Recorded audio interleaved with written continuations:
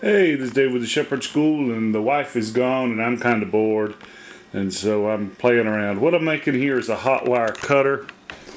Got a bunch of this nichrome wire. This happens to be 26 gauge that I got to make rocket igniters. Well, it also has a use of making a hot wire cutter for styrofoam. So I've just got some scrap wood laying around and took this piece, cut me a circle out, put me in line. I'm going to cut that out, square it up a little bit. Then I found the center and marked out. I'm going to cut that out, cut it down a little bit, mount it.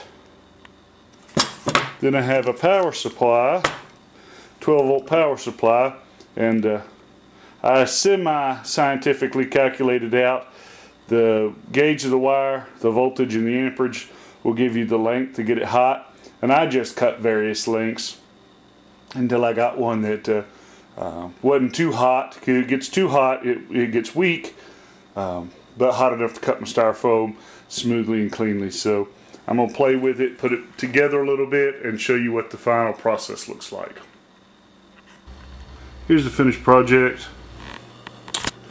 I drilled a hole, had to run the wire up, wrapped it around my spring, put a screw in there, and then I've got one end of a 12 volt wall wart, transformer.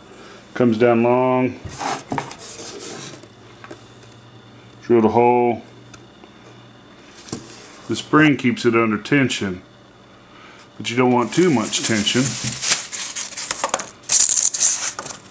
I still have to sand it, whatever, but do that. Cuts it pretty smooth.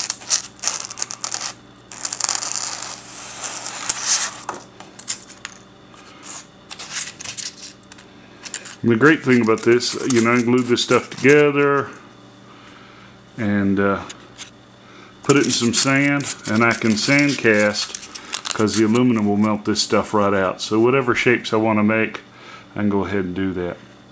Alright, so there you go.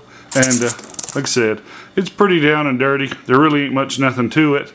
But I tell you what, since this stuff isn't hard to find, but it's hard to find in short lengths, the first 10 folks, first 20 folks that subscribe to this channel, or if you're already subscribed, subscribe to the website, tandgun.com, and I'll send you a couple feet of it. Just, PM me or email me your address. You don't want to be putting that out online to everybody. And I'll send y'all a couple of feet of this stuff so that you can try to make one too. There you go. This was all scrap, but it only took about 30 minutes. Thank you.